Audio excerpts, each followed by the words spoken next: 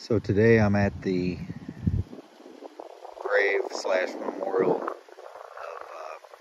Thomas Meehan, who was the original leader of Easy Company, but he was killed when his plane was shot down June 6, 1944. And if you're ever at Jefferson Barracks National Cemetery in St. Louis, you can come by and pay your respects to him and everyone on board with him, as well as the thousands of other veterans in this cemetery. I have numerous relatives in this cemetery, both sides of my family, grandfather, multiple uncles.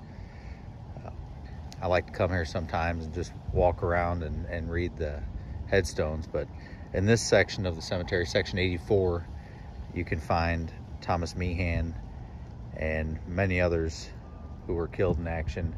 There's numerous large headstones like this that have everyone's names on them, all throughout the war, not only World War II, Korea. Anytime there's a mass casualty incident involving an aircraft or a vehicle, they make headstones like this, and this just happens to be one of many that are here. So I've come to pay my respects and show you this. May they all rest in peace.